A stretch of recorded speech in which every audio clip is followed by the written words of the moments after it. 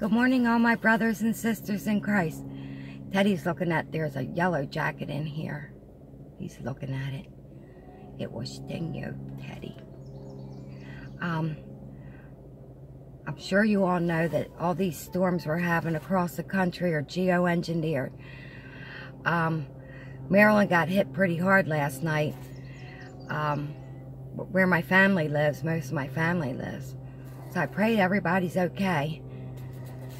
I actually looked, one of the cross streets is actually where my brother lives. So I pray everybody's okay.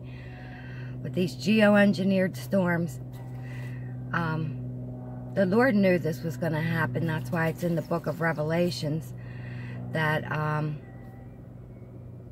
that it was going to be like this. So we're just that much closer to the Lord. And Lord, have mercy on those souls, those people that are using the radar, HARP, the military. Shame on you. Spraying us like bugs, flooding us out. The other day, I forgot to mention, 90% of Iran was underwater. It's crazy. We're in the last days, my friends. We're in the last days. Praise the Lord, we're that much closer to the Lord. Just hate to see all that destruction and people's lives, livelihoods being ruined, people's lives being taken, livestock being killed from the floods and all the snow earlier, like 8 foot of snow in one time, killing all the animals. It's a shame. I could just keep going on and on. Australia, New Zealand. It's happening everywhere. If you're not aware of this, I'm sure most of you are. Look up Agenda 2021 and Agenda 2030, because they're working on it now.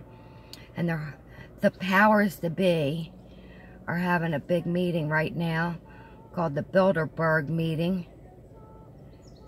May God strike them dead. Sorry. They're evil. They're evil. And nothing good is going to come of what they do. They're not going into the kingdom of heaven. They're not. So, I mean, there's really nothing we can do. What are we supposed to do? Round up the pilots from the chemtrail planes and not let them fly their planes anymore? That would be a good idea, actually. Round them all up and put them in the FEMA camps. Wish there was something we could do. I feel helpless sometimes. Round up all those ships that are spraying out that bunker fuel. These people that work in these occupations are not going into the kingdom of heaven. They're not. Lord's coming soon. Lord's coming soon. I guess that's all I have to talk about is the geoengineering.